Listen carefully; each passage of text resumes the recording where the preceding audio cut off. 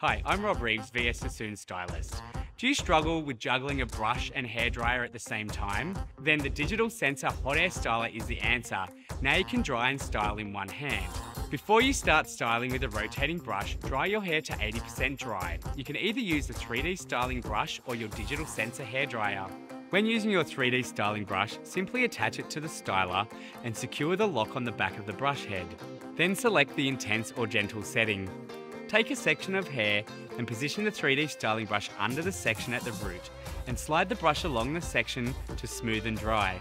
Continue until about 80% dry.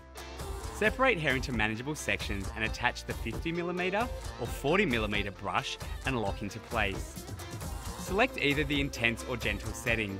Take a hair section around the width and depth of the brush head. Place the styler under the section of hair close to the roots and brush through to remove tangles. Next, move the brush through the hair sections towards the ends, and as you reach the ends of the hair section, start to rotate the brush away from your head by pressing and holding the appropriate rotation direction. Make sure you resist the tension of the rotation, pulling the brush downwards, as this will assist with smoothing, adding volume and shine. For added volume and lift, allow the brush to rotate, winding the brush up to your head, then activate the cool air setting to help set your style. Then release by pressing the rotation button and rolling out.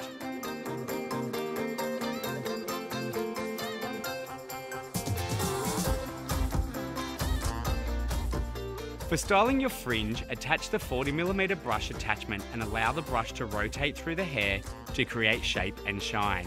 The result is salon-worthy volume blow dry